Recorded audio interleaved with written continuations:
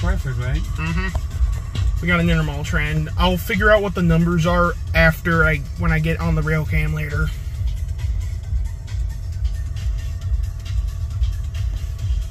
This would be a good place to just stop and do what you got to do. I'm not doing anything. I know, but for me, this would be. Even over here, like those little parking spaces back here. Someone shot a gun at that stop sign. Two bullet holes on the top. It looks like they used a pump shotgun on that thing. No, it was a pistol shot. So a shotgun would be a whole bunch of little holes, little dents. Apparently I drank her soda. Oh shit.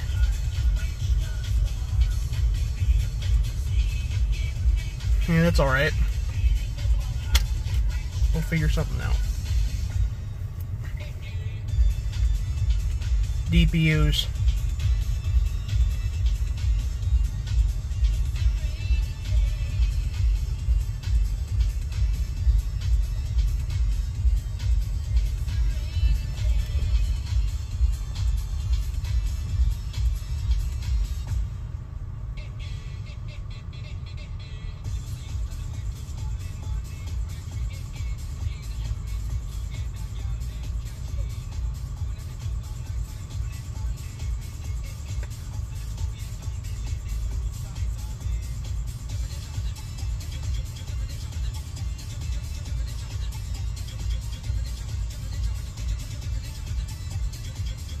Alright, the train is just about done.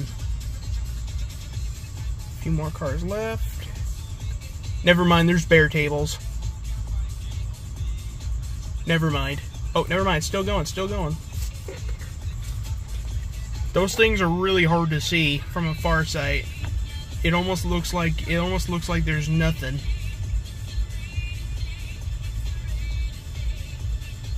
But as long as the railroad crossing you're standing near still...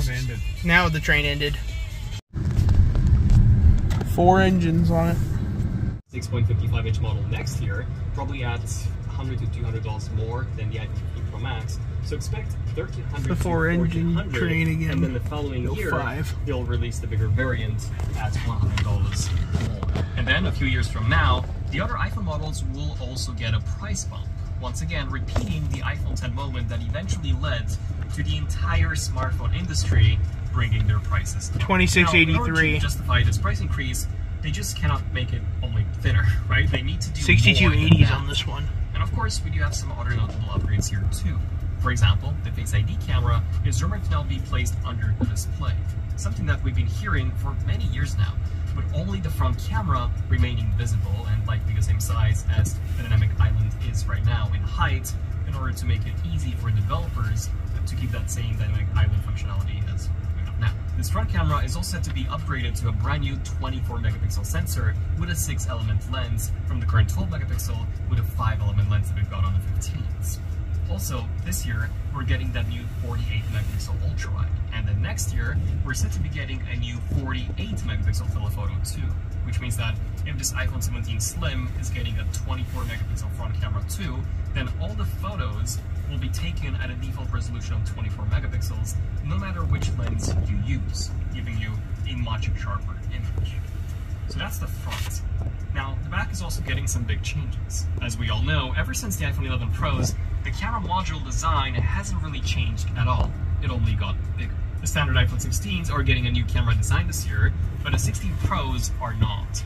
So this high-end iPhone 17 model is set to finally be changing that by possibly having the camera in the top center. Essentially the same approach that Google has taken with their Pixel phones, which does make a lot of sense. Think about it. Apple is making this iPhone 17 model significantly thinner. Unless they give it a potato camera, the camera bump would stick out even more. And it's only 4mm thick on the 8.25mm iPhone 15 Pro Max. If Apple were to decrease the thickness of the iPhone to 5.25mm, then the camera module would increase by at least 3 to a total of 7, possibly even more with that new larger main sensor that's been rumored. The iPhone already wobbles significantly when it's sitting flat on the table. This new version will just wobble like crazy, unless of course they put a camera modules in the middle. Then they can immediately solve this issue while also giving the iPhone a brand new look too. Additionally, we're expecting some even more upgrades. We could see up to 12GB of RAM from the current 8. Jeff Boo states 8 only for the Slim model and then 12 for the Pro models, although I would expect the Slim or Ultra to have, at least 12, as it is going to be more expensive than the Pros. As for any other new features, there's also to be a new anti-reflective coating for the display. Possibly something similar to what Samsung has done with the S24 Ultra, which was great, as it significantly reduced reflections without giving us that grainy texture that we got on the nano texture display of the iPad Pro, for example.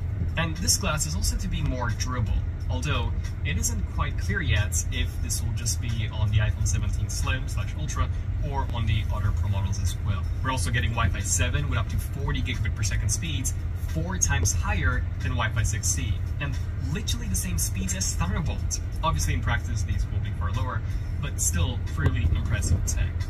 And I do believe that Wi-Fi 7, by the way, will be coming to the other iPhone 17 models, at least the Pro models, as Wi-Fi is integrated into the main chip itself. And of course, given that this is an entirely new generation of iPhones, we are likely going to see some fresh new colors too. The ones that we designed are gold, silver, tungsten, and sapphire, but sapphire looking especially gorgeous. Hey guys, Dantix here. This is the perfect outpost. Well, this will help you build your perfect outpost. You see, in this